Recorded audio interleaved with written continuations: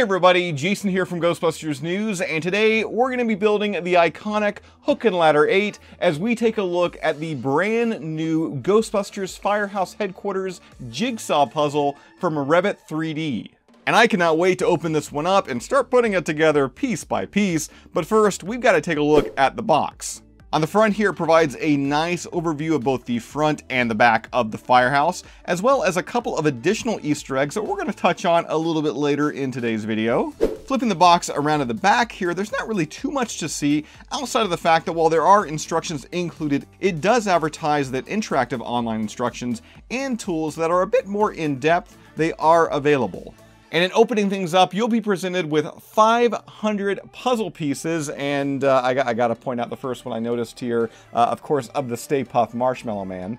And I don't expect you to sit there and watch me build this thing, because honestly, I think for you that may be a bit of a bore. For me, it's gonna be tremendous fun. But through the power of video editing, there we go, fully constructed, the Ghostbusters Firehouse headquarters from Wrebbit 3D, and to say the least, I love the look of this thing. The printing in each piece looks great, despite the fact that some creative liberties, they were taken with the overall design of this build, which just measures shy of 12 inches in height. I also gotta add here that there is no doubt a Ghostbusters fan within Wrebbit 3D's design team, because this thing, it is jam-packed full of Easter eggs. Some of which are a lot more evident. In fact, I think some of them can't really be considered Easter eggs. Like, I don't know, this massive image here of the Stay Puft Marshmallow Man standing alongside the building. Also, not only returning in Ghostbusters Frozen Empire, but seen here on this 3D jigsaw puzzle inside the firehouse, we've got the disgusting green blob Slimer.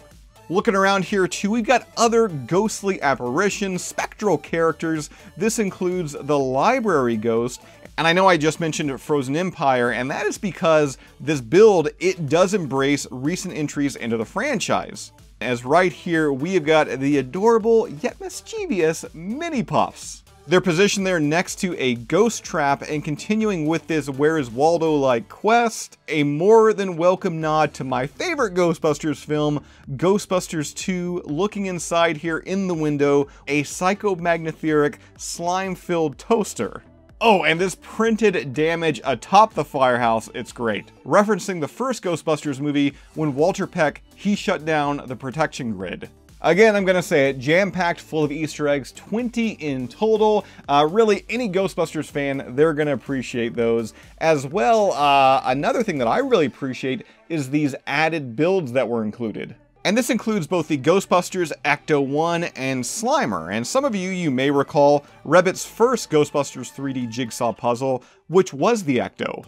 This here is obviously a much more simplified build with similar printing. And then taking a look at Slimer, he's made up of 2 pieces plus a base, allowing him to stand, or should I say hover, outside of the firehouse. Oh, and another really cool detail to this set, and I'm unsure if this is even on purpose, but the way that you install the front doors. You can easily remove them, meaning if you like to have the Ecto-1 pulling out of the firehouse for display, you can totally do that. So Ghostbusters fans, if you would like to build your very own Ghostbusters Firehouse headquarters, piece by piece, this brand new 3D puzzle from Wrebbit 3D, it is now in stock, and of course, you know we've got that purchase link down below in today's video.